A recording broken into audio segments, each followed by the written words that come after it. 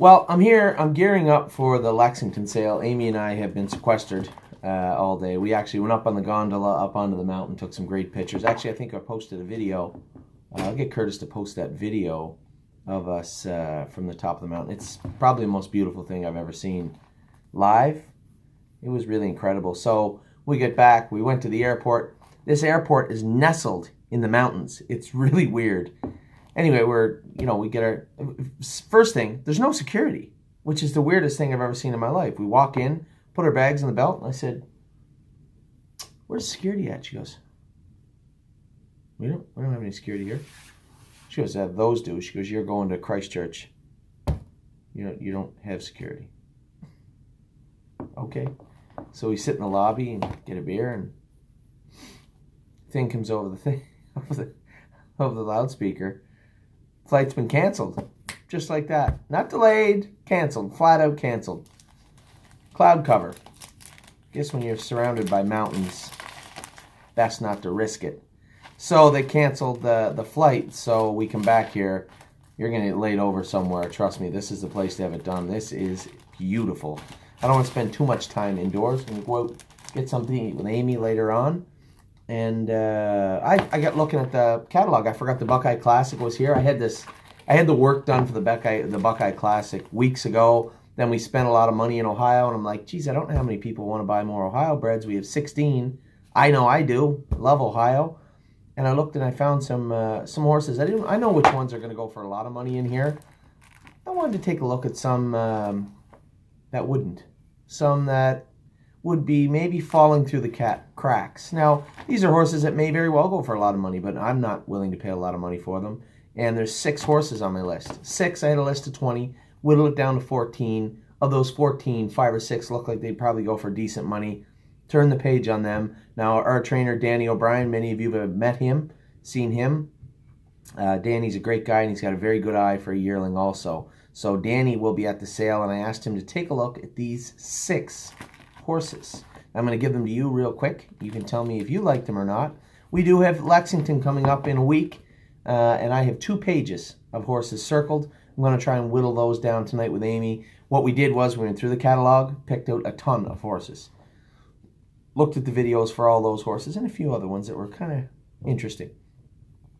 Circled the ones I thought were very, very interesting. That's a long list in its own right. We're going to take a look again at the ones that we circled. We're going to look through those videos again, look through the pedigree, try and whittle that list down again.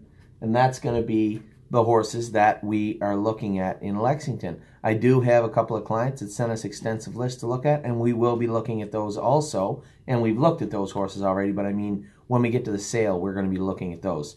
I'm flying in Sunday before Lexington. Curtis will also be there Sunday. Monday, we're going to be doing videos all day exactly like we did in Ohio. So let's get to the 6 horses I'm looking at in the sale, the Buckeye Classic sale. Don't kid yourself. We got some nice... See You in Tuscany right here in this sale last year. Got some nice horses out of this sale last year, and there are some good-looking horses, some that I think will be very, very affordable, and some very, very value-based purchases if they go for what I believe they're going to go for. We're going to start with number 40. This is a McCardle filly. We bought a McCardle filly that is a knockout in the last sale. Obviously, the McCardle colt started with McKinnon 2 years ago. We weren't very high on McCardle after McKinnon, but McWicket's pretty good. A lot of good horses by McCardle, but we were very cautious. Bought a filly last year, Twinsburg. Very nice filly. We bought another filly in McNugget in the last sale. This is a filly called McKella. She's at a Markella. Now, I'll admit, I believe I've driven Markella, the mother, in the past. And if this is a filly, I think it was, I wasn't very enamored with her. But at the end of the day, still good breeding. Markella herself has thrown 1 horse, a filly by We Will See. Took a very modest 2-year-old record and made a small amount of money. Second dam is intriguing. There's a horse in there called Jersey Dan. I've driven Jersey Dan. Almost everybody in Ontario has. He was a tough horse. Tell you what he would. He'd kick sometimes too, but he was a tough, tough old horse. Right through to the end. Took a mark of 150-2. Made $354,000. 23 wins. I would say the vast majority of his money was done the hard way, which I would mean overnights all over Ontario and other places.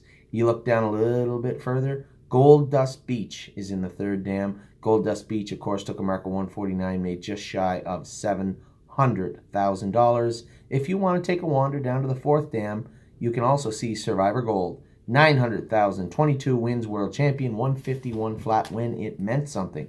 So this horse, Mick Kella, might go for a little more money than we're willing to spend, but at the same time, good-looking video, good-looking filly on video. Going to have Danny go have a look at her. I suspect she's put together well. Might be a little bit higher than what I price her at and what I'm willing to pay, but nevertheless, a good-looking horse. Number 44 might shock you a little bit. This is a Big Rigs colt. Now, it's an interesting thing. This is a dual eligible. Not usual. It's Michigan and Ohio. Not much left in Michigan, but there is a little bit of money in the Sire Stakes there, and we know there's a lot of money in the Ohio Sire Stakes. This is a 10th foal. Not typically what you're looking for, but a big chunk of an animal. And for those of you out there saying, no, turn the page, Anthony, don't want anything to do with old mares. I've had this argument with my father. My father knows quite a bit about pedigree. I don't, admittedly. I do know all these horses. But when it comes to the crosses and the technical stuff, I rely on other people that are experts in it. My father knows what he's talking about, and quite a few of our clients are very knowledgeable when it comes to breeding also. But I do know horses. I do know them pretty good. And this is a good-looking horse on video. Just so you know, Little Brown Jug this year, 16th, 15th foal, won the Little Brown Jug. Blake McIntosh's horse won the Little Brown Jug. In that horse, what's that horse's name again? My God, it slips my mind. Courtly Choice. I can't believe I keep forgetting that horse's name. Courtly Choice is a 15th foal. Now, the horse, I believe, was second. Lather Up, 20th foal, 21st foal. Crazy old mare. Anyway, so there's 35 years between those 35 foals between those two mares. You're not going to see that very often, but I like to rub it in my father's face when I see him about the older mares. So I'm not going to turn my eye blind to a horse that looks good. This is a Big Rigs, which isn't thought upon very highly, but at the same time, you guys know I like the Big Rigs in the first sale. Didn't get her. She went a little higher than I wanted to, but this one here has got some good horses in the first dam. Splitsville, 53-1, 44. You know what I love? I love looking at winners. 44 wins. Another horse, Hubby number 1, 21 wins. Rock This World, 18 wins. Then Came You, 13 wins. Second dam, horse with 90,000, 17 wins. You look and say there's not a lot of money. Clearly that horse racing in the B track somewhere. By the looks of these breeds, Keystone Nordic, I know where they're racing. They're racing in Michigan. And not a lot of money there right now. So, a good-looking horse, an established family. Let me read here. It says, from 9 foals, including a 2-year-old in 2018, dam of 6 winners, 2 in 54, 3 in 56, 4 in 58. This horse is not going to go for a lot of money, but a good-looking horse. I'm not going to walk away from a good-looking horse, especially when it has value. Number 44, big enough, might be just enough for us. Number 54, we skip over to number 54. Number 54 is an Uncle Peter colt, and you know how I like the Uncle Peters. This is an Uncle Peter colt. Second foal. First foal took a mark of 155-4, made over $100,000. This was by Winning Fireworks. Winning Fireworks is definitely off the beaten path in Ohio. This is a half-brother to In My Dreams, who is this an Uncle Peter filly.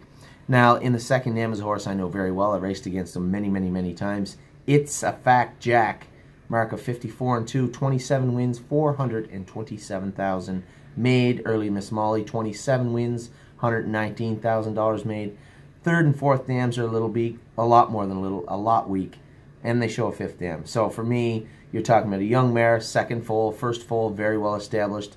Second dam has a family of established horses. Now, this isn't, we have some Uncle Peters, great video, but there's a hard line on this horse. I think if we can steal this horse, it's a horse worth looking at, this Uncle Peter filly. But of the 6 I picked, this one came in at 6th. 6th. Hard line on this horse is moderate and fair, and a lot of value packed in if we can get her for what I have this horse picked at. Now, curious thing, I always wondered why people don't do this more often. Maybe it's, I don't know, probably just the way people feel. This is a Rockin' Amadeus filly. Now, the funny thing about this filly, her yearling video is her jogging. She's jogging. Big, wide, not big, I'd say medium-sized, wide filly. Clearly isn't going to hit anywhere. The first dam has 2 foals. Both of them are racing, I believe. The Purple Rain and Purple Rain is a Ponderosa now too. Doesn't show racing at the catalog time. I believe it is, but I can't be positive about that. Double Negative is a foreclosure, took a marker 155 and won. Now, in the second dam is a filly I watched race in Toronto for 2 or 3 years called Much Ado. Very, very nice mare. Nick Colucci campaigned this mare when she was really, really good. Down in the third dam is Duke. So you have horses that are racing in the first dam, very solid mare in the second dam, and a sire in the third dam. So Rock and Requiem. Again, probably a little more than what we have her pegged at, but she falls into that zone of through the cracks or aside from everyone else. We will be there for Rock and Requiem, number 57. Now, all the way over to our last two. We're almost near the end of the sale. Number 99. This is my number 1 pick of the sale for us. This is And Away We Go. We've only had one And Away We Go, and it was Wind Chaser. Wind Chaser had a very distinct gait. I saw a lot of the And Away We Go's had the same gait. This filly, Flaming Andy, does not. This filly has a huge gait, big filly. She has a sister that raced in the Sire Stakes for Mark Stacey called Lovely Vacation. Tough mare. Whole family's racehorses. Lots of wins, lots of money. No world beaters, no killers, just a lot of nice horses. Flaming Andy's the type of horse I like. This is a big, strong, athletic-looking filly. This filly shouldn't bring a lot of money. I don't want to say what I ever pegged at, but I think another value-based purchase. And for me, I'd be very, very happy to bring this filly home. Just go and look at some of these videos if you want. There's only 6 horses here. Swing over to the Buckeye sale. Just Google it. Pull up the videos, and you will see what I'm talking about. All 6 of these horses look tremendous on video. Number 103, the last one, number 2 pick of the sale. The last one we're looking at on Tuesday, and her name is Hoochie Girl. Now, she's Mr. Big. Mr. Big stood in Ontario and was not thought too highly of when he was here. Had some good ones. I had one that I really liked. I only had him a few starts, but I really liked him. What was his name, that horse? Remember you hated him? He's on the fridge. His picture's on the fridge. Anyway, I can't remember his. I love this horse. We only had him a few starts, and he did really well with him, and he left. Now, this filly may not be affordable. This is a filly by Mr. Big. First foal by a McCardle mare with 7 wins, 35,000 made.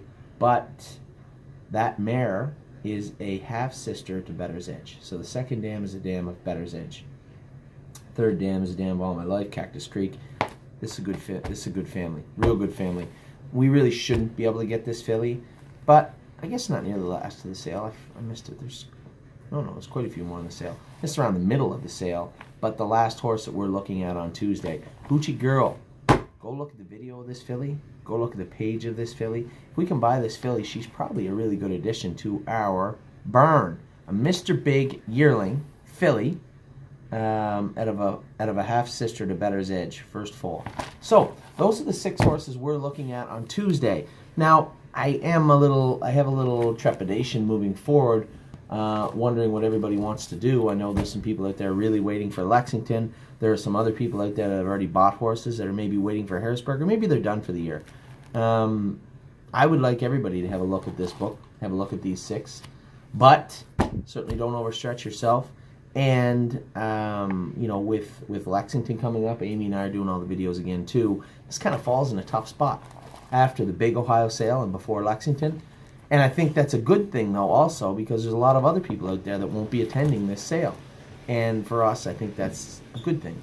We have an opportunity to pick up 1, maybe 2 horses that I think are extremely value-based. Some are really well-bred. All 6 of these horses have a tremendous video, and I think are worth looking at. So that's the Buckeye sale. That's the Buckeye sale on Tuesday. Sale starts at 10 a.m. I'll obviously still be in New Zealand, but Danny O'Brien will be there looking at these 6 horses, especially for me, for you, hopefully, and we'll see what happens. Maybe we'll get none.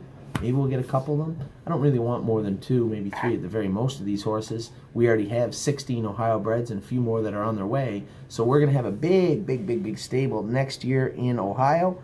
And I'll be doing the video for Lexington. It's a lot to tackle tonight. I don't know if we'll be able to do it tonight, but I will have it done in the next 24 hours. At least the first few days, first couple of days of Lexington. I don't know the best way to do this because obviously between the horses you guys like, the horses we like, the videos, the pedigrees, there's a lot of horses there. A lot of horses to look at. So maybe we'll give you a brief overview of maybe some horses I'm really interested in that we're going to be heading towards the first day we're on the ground. Anyway, that's the Buckeye Classic. This will be attached to the email of this week's videos. I think the video only lasted about an hour this week. We got a lot going on, but a lot more coming up as everybody winds down their season. We do have the Breeders' Crown coming up. I touched on that in the video. In the other video, we are booking some hotel rooms at the casino for the 19th and 20th. I have only booked mine and Amy's for the 27th, the returning week. Obviously, if something happens and we're not coming back, then we will we'll be able to cancel it. So, anyway, that is the sale. That's this week in a roundup. Breeders' Crown coming up. Some golds coming up this week. Still a lot going on, but a lot on the horizon and a lot to talk about in the coming weeks here at TheStable.ca. Talk to you soon. As I said, if New Zealand is on your bucket list, make sure you make it here before you die because Queenstown is a beautiful spot. Take care.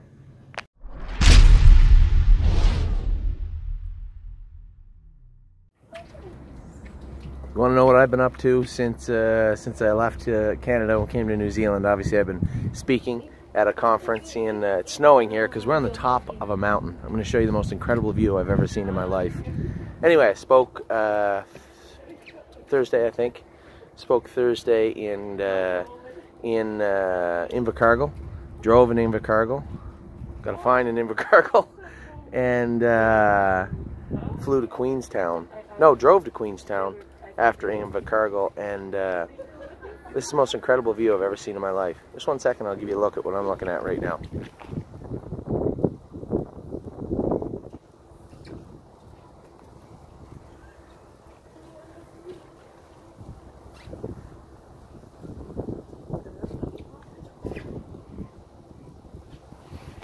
I've never seen anything like this ever before. I'm going to tell you what, if you have ever thought of coming to New Zealand and it's on your bucket list, make sure you don't die before you get here. This is spectacular view here. People are nice, food's good. Queenstown, New Zealand is an incredible place to visit, and I'd come back here in a heartbeat. Unfortunately, we're leaving in an hour and a half. We are flying to back to Christchurch. I got to speak tomorrow night in Christchurch. Then I got to speak in Karaka. Then I'm going to close the conference with a 45-minute speech in Auckland. Then I'm coming home to all you. Anyway, it's been a tremendous trip so far. Just an absolutely eye-opening experience here in New Zealand.